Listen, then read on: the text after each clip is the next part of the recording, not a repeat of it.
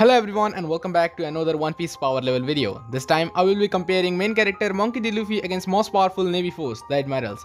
Since I'm comparing Luffy against Admirals, I'm not going to include his pre-time skip versions cause that would be pretty much pointless. Now before we begin, I request you to subscribe to our channel if you are interested in anime power level videos like this. Like this video and join our Discord server for One Piece discussions. Now enjoy!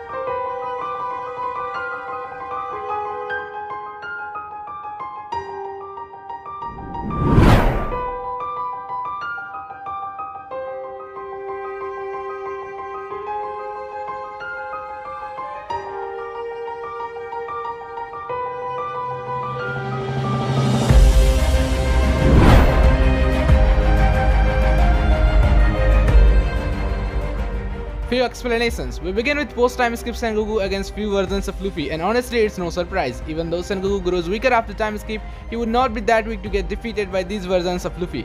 However, once Luffy learns Advanced Conqueror Saki against his fight with Kaido, he was literally clashing with his hybrid form. Even though he never had any upper hands, it's Kaido we are talking about, so Luffy would be easily stronger than old Sengoku.